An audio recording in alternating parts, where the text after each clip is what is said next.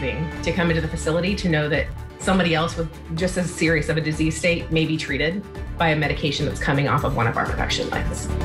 The journey to save lives and stop COVID-19 starts in Indiana, the facility that's helping provide the country with more vaccine, and how you can be part of the team. So how long do vaccines work to protect you from COVID-19? What we're finding out, and the guidance from healthcare workers. Looking back at this in the future, and hopefully this will be something we can look back on sooner rather than later, is just something we're going to be really proud of. Pharmacy students at one local university are helping vaccinate their peers. The effort to get as many college students vaccinated as possible before the end of the semester. Welcome into WRTV News at 6. Tonight, we're digging deeper into Indiana's role in helping to end the COVID-19 pandemic. And what we have found out is your help is needed to make sure millions of people get vaccinated. Hundreds and hundreds of jobs. That's what the hiring manager at a Bloomington plant producing COVID vaccine is looking to fill tonight. WRTV reporter Nikki Dementri explains why Catalent Bloomington needs to fill so many positions and what type of employee they are looking for. It's been significant. So the growth at the site has just been tremendous.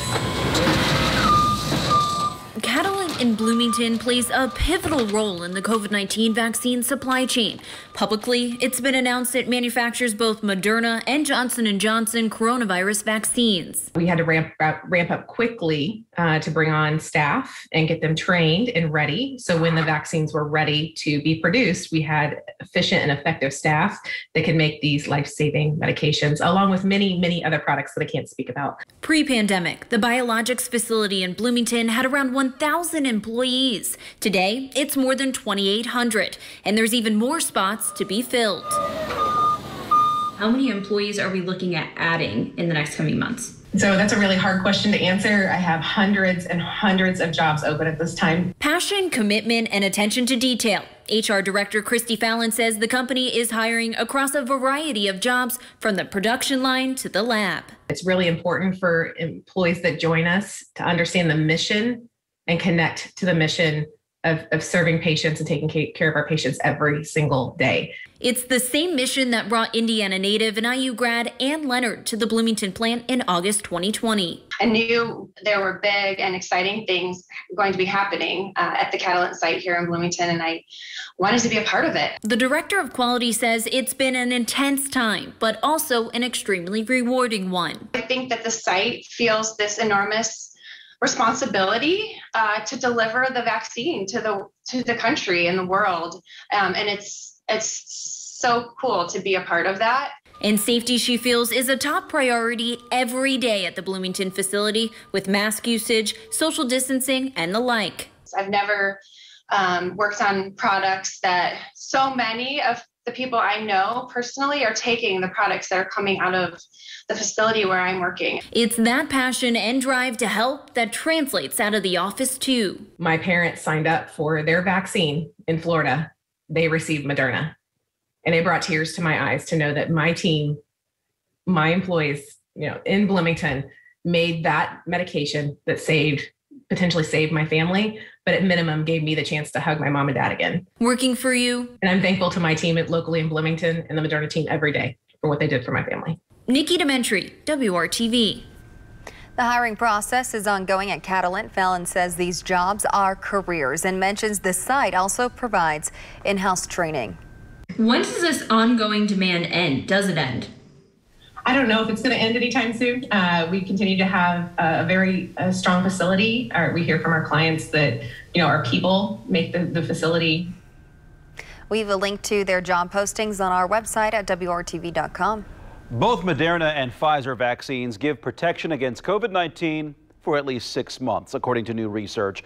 But experts say that its possible protection could be even longer than that. We spoke with local experts on that topic. Clinically, people vaccinated as part of the Moderna and Pfizer trials continue to do well and avoid infection. Dr. Cole Beeler with IU Health says that interval will continue to be updated as time goes on. Beeler says it seems like immunity provided through the vaccine lasts much longer than the immunity of those who have caught COVID-19 naturally. He fully expects this research to continue to come out as the months progress so it can be determined exactly when vaccine stops working. Pfizer has also shown to be extremely protective in places where there is high variant spread, specifically in South Africa. There's always been this concern in the back of our minds that the vaccine might not work as well against some of these variants.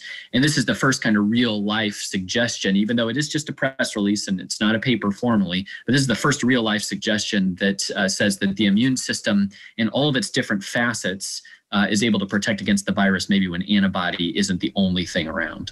Dr. Beeler says the latest news about the two vaccines is very promising for all the people who have been vaccinated. And tonight you can attend a virtual panel discussion with health professionals about the COVID-19 vaccine. Director and Chief Medical Officer of the Marion County Public Health Department, Dr. Virginia Kane, and many others will address myths, concerns, and truths about the vaccine. The discussion starts at 7 p.m. That's less than an hour from now. To participate, visit the website mdwise.org/IndyFightsCovid. If you are 16 years or older, you can register to get a COVID-19 vaccine in Indiana. To sign up for an appointment, go to the website ourshot.in.gov, or you can dial 211 on your phone. When we started P1 year, we had no idea there would be a pandemic coming up, so this was a perfect time to put our skills to the test. Butler University pharmacy students are helping vaccinate their fellow Bulldogs. The university is making it easier for its students to get vaccinated, hosting a clinic just for them for the next 3 days. They are partnering with the state to vaccinate as many students as possible before the end of the semester. WRTV's Stephanie Wade gives us a look at the effort taking place inside Hinkle Fieldhouse. Well, the students are spaced out. They're waiting for their shot to receive the COVID-19 vaccine right here on campus. The Indiana State Department of Health making enough vaccine available to vaccinate all Butler students if they want to. We've rallied over 300 volunteers from our students, faculty, staff, and alumni so that we can do the monumental task of vaccinating 3,000 of our students in only 3 days. And of the 300 volunteers helping vaccinate students today are current Butler pharmacy students. I didn't think I'd be here giving vaccines during a pandemic, I'll tell you that much. When our dean reached out to us and said this is our chance to get our campus back, we were so excited to put our skills to help. Pharmacy students take a class their first year of the program specializing in giving vaccines. That allows them to practice anywhere in the state. They are students, but they are certified vaccinators. So they are actually more like vaccinators who happen to be students. I think it's really cool that they have the experience, and this is like great exposure for them too. So, you know, it really is just like good for everyone all around. Looking back at this in the future, and hopefully this will be something we can look back on sooner rather than later, it's just something we're going to be really proud of. Butler will be giving students the first dose of the Pfizer vaccine through Friday, then the second dose the first week of May, right before commencement ceremonies. We had to think about making sure our students could get both doses before they went home for the summer. A push in the right direction, and I just am really excited that we can all kind of hang out again once this all happens. And I'll get my second dose right 2 days before I graduate. So I'm excited for that because then it'll be like I can get to see my family and I can see my grandparents again. Any remaining supply, they tell me, will be available to faculty and staff. You know, anybody who's worried about where our healthcare is going just needs to stand in this gym for about 5 minutes. The future of healthcare is all around this room, and the future could not look any brighter. Stephanie Wade, WRTV. At this time, Butler University is not requiring students to get vaccinated for COVID-19. The university is, however, highly encouraging students to participate in the on-campus vaccination program. Rose-Hulman Institute of Technology in Terre Haute announced today it will host a state-approved COVID-19 vaccination center on campus for students and employees. Rose-Hulman says they should have enough doses of the Pfizer vaccine for every student and employee to be fully vaccinated by the end of the spring quarter. First doses will be administered Wednesday, April 14th through Friday, April 16th, or April 19th and April 20th. Second doses will be available from May 10th to May 14th. And as of right now, Butler University, IU, Purdue, and Ball State are all planning on resuming mostly normal campus operations starting in the fall of 2021. That means in-person classes, normal campus living, much like it was pre-pandemic. However, each school said if circumstances change with the pandemic and they need to change that plan, they will be ready to adapt. And none of the schools have indicated yet that they will require students to be vaccinated, but that could also change. It is a storm team alert. Heavy rain and storms moving through much of central Indiana today. This is video of the Martinsville area from Jesse Kaufman. And we're not done yet. Chief Meteorologist Kevin Gregory shows you what's happening now. Kevin, this is amazing video that we're seeing. Heavy rainfall, and it wasn't the only spot. Up in Brownsburg, we had some pea-sized hail to go with the downpours, and the rain starting to calm down a bit now. Let's take a look at the radar. Notice the western half of the state, all is calm. And as we go to the south, what I'm doing is backing this up a couple of hours so you can see the cluster of thunderstorms that rolled through Bedford, then into Brown County through Nashville. That has since weakened, and we have these other little pop-ups that will continue north of Columbus to Shelbyville. To the north we go, and again, the trend, it's a downward trend for coverage and intensity. Any isolated thunderstorm that lingers may have wind gusts to 30 miles per hour. Hail's becoming more unlikely. And I think we'll wind it all down by 9 o'clock. The sun sets, of course, at 8:15. Love this graphic. It just shows you through the middle, we're quite cool. It's the edges of the state that are warmer. Lower 80s along the Wabash River, Lafayette to Terre Haute, while Indy sits at 70. A warm overnight tonight. Temperatures stay in the 60s all night long. As we mentioned, Mark did, we're not done with the rain yet. So we'll talk about when it returns and your weekend forecast as well. Mark? Kevin, thank you. A woman who drove her minivan through Black Lives Matter protesters on Monument Circle last year has pleaded guilty to one criminal charge. Diane Goebel formally entered a guilty plea Tuesday to a charge of criminal recklessness committed with a deadly weapon. Prosecutors say Goebel struck at least 2 protesters with her minivan in June of 2020. The incident was captured on video by protesters and by surveillance video from businesses in the area. Under her plea deal, Goebel will serve probation and perform community service. She must also pay more than $2,600 in damages to 2 people who were injured. Indiana Attorney General Todd Rokita has announced he is investigating 5 massive tech companies. They are Amazon, Apple, Facebook, Google, and Twitter. The Attorney General's office says Rokita is investigating allegations that those companies have deleted or obscured material reflecting a politically conservative point of view. Rokita says this kind of practice prevents people from making informed choices. Not just censorship of people's thoughts and ideas and words. It's censorship of products. Amazon has books they've taken down. The Google Play Store and Apple have apps that they're not allowing to be sold. And then there's the censorship of ideas as well. Attorney General Rokita is also investigating attorney Vanita Gupta. Rokita says Gupta encouraged the companies to censor conservative views. The Indianapolis Metropolitan Police Department is asking for your help in finding a 71-year-old man believed to be missing. IMPD says John Gross was last seen on Tuesday just after 2 o'clock in the afternoon on the 3500 block of North Riley Avenue. That's on the northeast side, by the way. He was last seen wearing a blue shirt, blue jeans with red, white, and gray shoes. Gross has dementia and may become combative if confronted. He also is blind in his right eye. If you have information on his whereabouts, contact the IMPD Missing Persons Unit. That number is 317-327-6160 or call Crime Stoppers at 317-262-TIPS. A move that could help save the lives of pets in one county. It may just look like a new building, but what it can provide could be a game changer. Insulation. From the station working for you, this is WRTV News at 6, streaming now. Welcome back. Today, the ribbon cutting for a long-awaited project in Hamilton County. Today, officials cut the ribbon on the new Fishers facility that now houses the Humane Society for Hamilton County.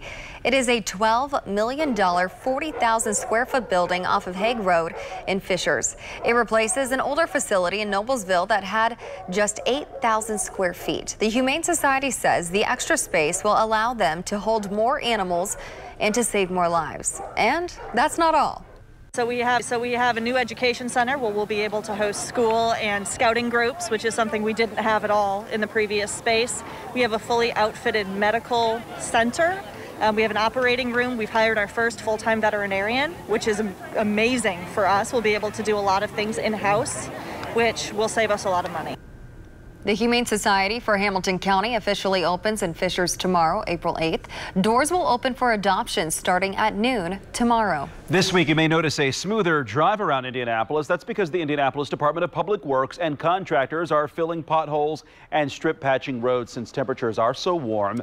If you see crews working, give them space. You should also watch out for orange barrels and cones while you're driving. That's a sign that you should slow down and pay extra attention. And don't forget to plan now, because INDOT expects the North Split downtown will close for 18 months beginning May 22nd. It's for a $350 million reconstruction project on Indiana's second busiest interchange. And a 7-day road closure will likely begin April 12th at 146th Street and State Road 37 in Hamilton County. This closure is from Harriman Boulevard to Tom Wood Way and Mundy Drive. WRTV's Hiring Hoosiers initiative focuses on alerting you to open job opportunities, and we are doing that now with the job feed. The Jack Laurie Group has just posted 8 new positions to the job board at hiringhoosiers.com. They need cleaning associates, a showroom designer, a residential project manager, and more. Stoops Freightliner Quality Trailer has jobs at its facility in Anderson. They're looking for medium and heavy-duty truck technicians. Express Employment Professionals needs a product inspector in Indianapolis. You would measure produced items, weigh those items, and document your findings. Pay is $13 an hour. The Neurodiagnostic Institute and Advanced Treatment Center in Indianapolis is holding a hiring event on Saturday, April 10th. You can join in person or virtually from 10 a.m. to 2 p.m. The Neurodiagnostic Institute has several job opportunities for you. Learn more by finding this post on the Hiring Hoosiers Facebook page. Kevin. We had those downpours today. You need 3 things to build a thunderstorm: moisture, lift, and instability. And we had just enough of each to build those thunderstorms. Tracy up in Howard County sent this picture. You could probably see off in the distance the sheets of heavy rainfall if it didn't move right over you. Thunderstorms developed as we warmed up today, but you may have noticed right away the humidity was up a bit. And that's one of the building blocks, the moisture that we talked about, needed for thunderstorms. From south of Muncie, Newcastle to Shelbyville down to Seymour, that's the main area of rain now. And as we mentioned, there are isolated thunderstorms. You may still have some gusts and potentially some small hail, but I think the coverage and the overall intensity of these storms will continue to diminish. They're sitting now just to the south of Shelbyville. They will cross over Interstate 74 southeast to Shelbyville and continue to move northeast in toward Henry County. Well, we're seeing it now, the trend for these to wind down early tonight. Tomorrow and Saturday, 2 more opportunities for rain and some thunderstorms. The overall trend unveiled, as you'll see in the 7-day forecast, is for temperatures to be on the cooler side. The rain chance tomorrow pretty high. The same on Saturday. Rain chances diminish Sunday. If you have outdoor activities, you're trying to get some yard work done, second half of the weekend may be your best bet. A marginal or low risk for severe storms does clip the eastern half of the state tomorrow, from lower Michigan down through the eastern half of Indiana, and then it curves, as you can see, through eastern Kentucky, Tennessee, down into the Gulf Coast states. Damaging wind and some small hail would be the main threats from these storms. As far as our rainfall potential, we may see anywhere from ½ an inch to 1 inch by the time we get into the weekend. Having a little data problem here. You notice the winds aren't showing up, but let me just tell you, the winds tomorrow, again, will gust over 20 miles per hour. Temperatures, they're in the 60s tomorrow. Cooler than today. We almost hit 80. 79 was the high temperature. Tomorrow we're in the 60s. As we get to Friday, just a touch warmer because we'll be dry on Friday. 73 for the high temperature. We'll need that dry day because rain chances will return. As we get to Saturday, likely we'll see showers and some thunderstorms. 62 on Sunday. We dry out, we warm up on Monday. Mark? Kevin, thank you. We are a little more than a month away from the 105th running of the Indianapolis 500, but there will be some action at the track over the next couple of days. I want to give you a live look at the IMS right now. It's pretty quiet at this point. But tomorrow and Friday, IndyCar Series drivers and teams will participate in an open test.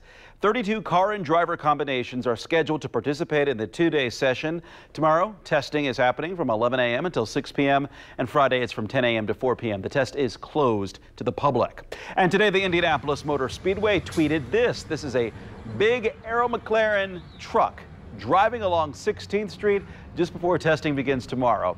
Just more proof that we are getting closer and closer to the month of May. The Indianapolis 500 is scheduled for Sunday, May 30th, but it's still unclear how many fans will be able to attend this year's race. As you'll recall, the 2020 Indy 500 happened without fans and was run in August instead of May. The Purdue University men's basketball team is losing another assistant coach. Steve Lutz has been named as the head coach of Texas A&M Corpus Christi. This is happening after another Purdue assistant, Micah Shrewsbury, took the head coaching job at Penn State. So head coach Matt Painter has a couple of spots on his bench to fill. We'll be right back with Kevin Gregory's final look at weather right after this.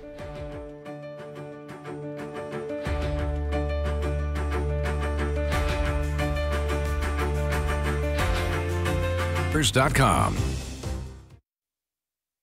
The view in Bloomington in Monroe County after the showers and thunderstorms still looks a little intimidating, but no rain knocking on the door there. Let's check out the radar. Where is the rain located now? A little heavier showers and thunderstorms near Shelbyville, just crossing Interstate 74. If you're headed southeast to Shelbyville, you'll pass through those. More rain will go up toward Newcastle.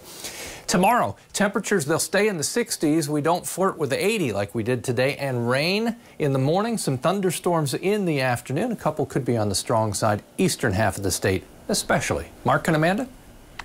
Thank you, Kevin, and thank you for joining us for WRTV News at 6. It's been great having you along. And join us again for the news at 7. But first, it's World News Tonight with David Muir.